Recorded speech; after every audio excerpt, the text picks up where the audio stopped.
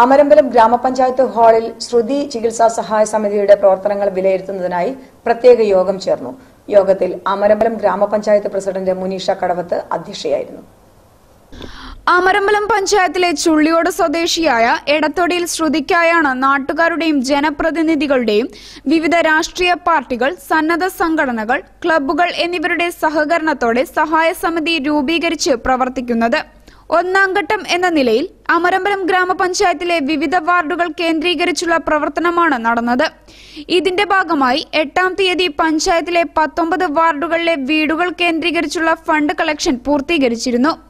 ഇതുമായി ബന്ധപ്പെട്ട പ്രവർത്തനങ്ങൾ വിലയിരുത്തുന്നതിനും വാർഡുകളിൽ നിന്നും ലഭിച്ച തുക ചികിത്സാ സഹായ സമിതിക്ക് കൈമാറുന്നതിനുമായാണ് ബുധനാഴ്ച രാവിലെ 11 മണിയോടെ ഗ്രാമപഞ്ചായത്ത് ഹാളിൽ പ്രത്യേക യോഗം ചേർന്നത്.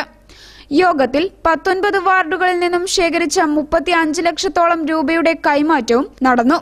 ശ്രുതിയുടെ വീട് സ്ഥിതി ചെയ്യുന്ന വാർഡായ 4-ാം വാർഡ് ചികിത്സാ സഹായ സമിതിയിലേക്ക് 5 ലക്ഷത്തോളം രൂപ കൈമാറി. ചികിത്സയ്ക്കായി 50 ലക്ഷത്തോളം രൂപ ചെലവ് പ്രതീക്ഷിക്കുന്നതിനാൽ ബാക്കി തുക കൂടി കണ്ടെത്തുന്നതിനുള്ള തീവ്ര ശ്രമത്തിലാണ് നാട്ടുകാരും ജനപ്രതിനിധികളും കമ്മിറ്റി ഭാരവാഹികളും വിവിധ രാഷ്ട്രീയ പാർട്ടി പ്രതിനിധികളും. വാർഡു തലത്തിൽ രൂപീകരിച്ച കമ്മിറ്റികളുടെ കൺവീനർമാർ ചികിത്സാ സഹായ സമിതി ചെയർപേഴ്സൺ മുനീഷ കടവത്ത് തുക ഏറ്റുവാങ്ങി.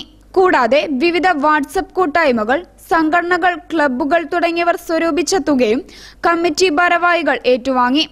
പഞ്ചായത്ത് തല committee convener Sujeesh Manjalari, treasurer N Majeed, ward തല കമ്മിറ്റി ഭാരവാഹികൾ, കുടുംബശ്രീ പ്രവർത്തകർ തുടങ്ങിയവർ യോഗത്തിൽ പങ്കെടുത്തു. News bureau, Pookkottumpadam.